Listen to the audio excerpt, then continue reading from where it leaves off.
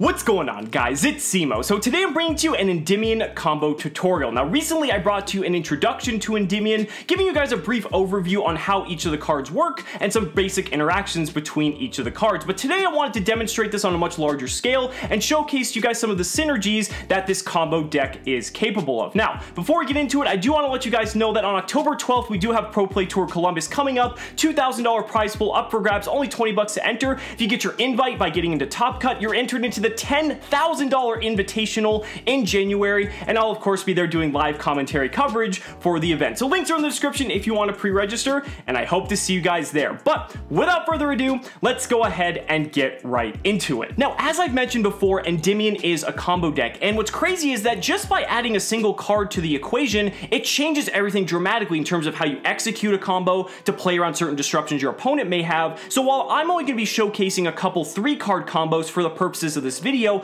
I'd highly recommend testing with 5-card hands just to see the full power that this deck is capable of. So let's go ahead and get into the first combo here. We're going to be starting with Servant of Endymion, Spell Power Mastery, and a copy of Dragon Shrine. So we're going to move these down here. We're going to start by scaling our Servant, and we're going to activate a copy of Spell Power Mastery. This allows us to add any Endymion card to our hand. So we're actually going to go ahead and grab Magister here. Now, when this resolves, we're going to add not 1, but 2 spell counters on our Servant because of Spell Power Mastery's effect. And now we can go ahead and use a copy of Dragon Shrine to send a copy of Supreme King Darkworm to the graveyard. And now since that resolved, we can tick Servant up to 3. So we're already at 3 counters for Servant to go ahead and special summon herself. But we're not going to do that just yet, because first we want to go ahead and special summon our Darkworm, which will trigger its ability to add a copy of Supreme King Gate 0 to our hand. Now from here, we can go ahead and use our Servant. We're going to special summon itself, as well as a monster that can take a spell counter, which in this case is going to be Jackal King, and both it and the Jackal King are going to get a single counter. Now we can go ahead and start doing some link plays. So we're going to go ahead and link off the Servant, as well as the Darkworm here, and this is going to get us into our copy of Electromite. Now we're going to go ahead and use the effect of our Electromite on summon, send any Pendulum to our extra deck, which is going to be Chronograph Sorcerer in this instance. And now from here, we're actually going to go ahead and scale both of the cards we have in hand. So we're going to scale our Gate 0, and we're going to scale our Magister of Endymion. This is going to put not only 2, but 4 spell counters on our Jackal King, putting it up to 5. And now we're going to use the effect of, actually no, before we do that, we're actually going to Pendulum Summon. So we're going to go ahead and Pendulum Summon out the Chronograph Sorcerer, as well as the Darkworm.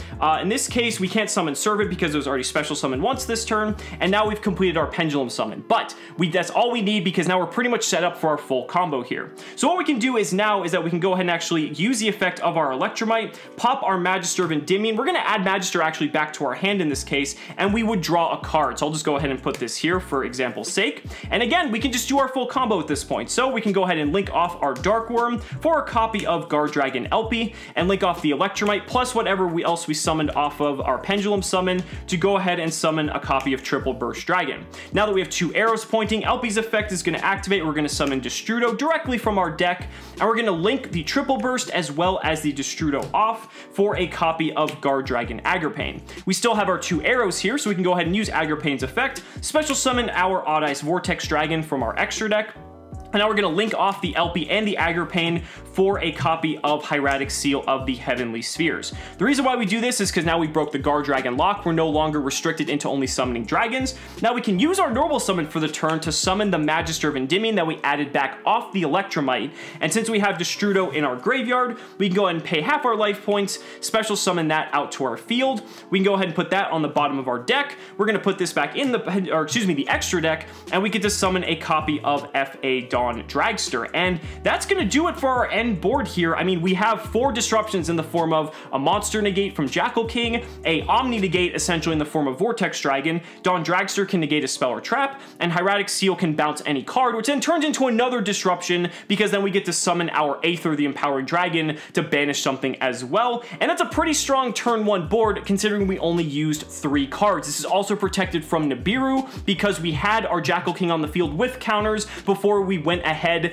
and did our Pendulum Summon, so we can't get Nibiru'd. This also protects us from other hand traps as well. So just with 3 cards, we managed to do so much with this board. And even so, on your next turn, let's say you did something like use your hieratic sphere to bounce something, and then you summoned out your Aether to go ahead and banish a card. Then you could go ahead and like link off anything using the Aether as well if you want to. You can summon something like, let's say, I don't know, Beat Cop. You can summon Beat Cop like here if you want to use like the Dragster and link that off. And now you can Pendulum Summon again if you can complete your scales. Like, there's just so much potential just from a simple 3-card combo. Now I know what you might be thinking. You're thinking, Cimo, that was such a high roll combo with 3 cards, because you had the Servant, you had the Spell Power Mastery, and you had the Dragon Shrine. Well, I'm gonna go ahead and showcase you another 3-card combo that ends on the same board, but actually is a lot more realistic because the numbers allow it to be so. So this combo is actually gonna use Servant of Endymion, which is a 6-of, because you place 3 Servant and 3 Spell Power Mastery.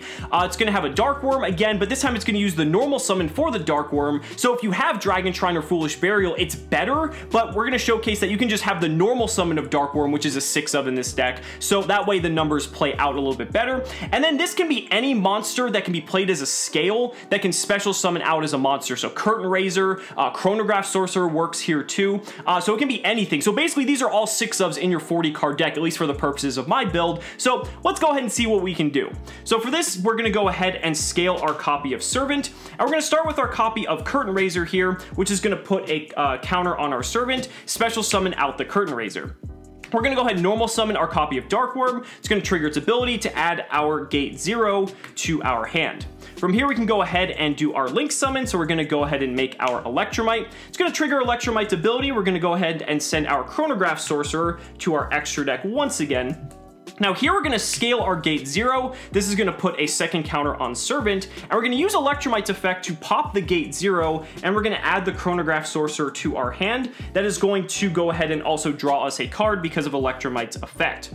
Now from here, we're gonna go ahead and scale our Chronograph Sorcerer. This puts a third counter on Servant, and that's going to enable Servant to go ahead and trigger off. But before we do that, we're actually gonna go ahead and Pendulum Summon. So here, we're gonna go ahead and Pendulum Summon out our Dark Worm, as well as our Gate 0. Doesn't really matter what the other one is here in this instance, but I think Dark Worm is obviously correct because it's for our Guard Dragon combo. Now we can go ahead and use Servant's effect, remove the 3 counters, special summon it, as well as any monster that can take a spell counter. So in this case, we're gonna go ahead with Jackal King, and we're gonna give both of these monsters spell counters. Now do keep in mind, this is a little bit more susceptible to Nibiru than our first combo, because we were able to do this before we Pendulum Summon, so that made it a lot stronger. But if they don't Nibiru you in this particular instance, now from here on out, they're pretty much not going to be able to, so that is a lot more, that's a lot stronger in the long run.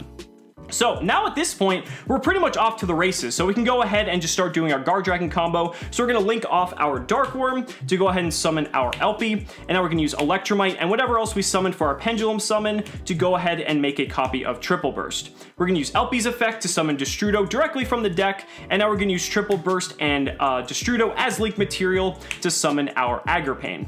We have our arrows pointing, so Agripane can trigger. We're gonna go ahead and summon Vortex Dragon directly from the deck. And now we can go ahead and use Elpie and Agripane to link off into our Hieratic Seal, breaking out of the Guard Dragon lock, so now we can summon cards that are not dragons. Now at this point, I'm gonna go ahead and pop the Chronograph Sorcerer, and this is gonna summon Time Gazer Magician directly from the deck, and now I'm gonna use Destrudo to resurrect itself, targeting the Time Gazer, making it a level 4. We're gonna put Destrudo back in the bottom of the deck, put Time Gazer in our extra, in our extra deck, and that's gonna summon out our FA Dawn Dragster.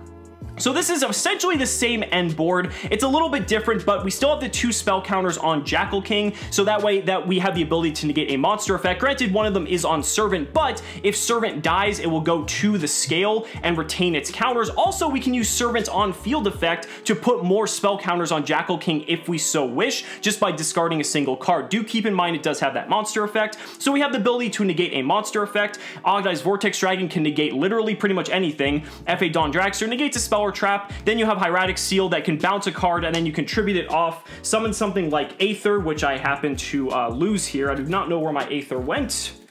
I literally just had it here. I don't know where it went. Oh, that's not good. Oh, here it is. So you can summon out Aether. Aether can then banish a card that you summon, and then you can pretty much just go off from there. Now, obviously, you're not going to have your scale set up for next turn, but if you have, remember, you have 2 other cards in hand, you drew a card off of Electromite, and you're going to draw a card for turn. So if your opponent somehow manages to play through all this, you're going to have some fairly good setup for the next turn. You've already got plenty of monsters in your extra deck to pendulum summon back out. This is the power of the Endymion deck, and that's why I wanted to showcase that for you guys today. So guys, that's gonna go ahead and do it for the video. Let me know down in the comments what you guys think. I'd really love to hear your thoughts. And like I said before, I just wanted to showcase some simple combos for you guys, just so you guys know what the deck is capable of doing. But be sure to test this with 4 or 5 card hands for sure, because the boards you can make with 4 or 5 cards are much more explosive than what I showcased. It's definitely something you should try out. So guys, thank you so much for watching the video. Be sure to like the video as always, subscribe to the channel for more amazing Yu-Gi-Oh content, and if you found this video helpful, consider supporting me on Patreon or becoming a YouTube channel member. Because just by showing your support in any way that you can, you're investing in my ability to continue bringing you amazing Yu-Gi-Oh content. So thanks so much again, and we'll see you next time.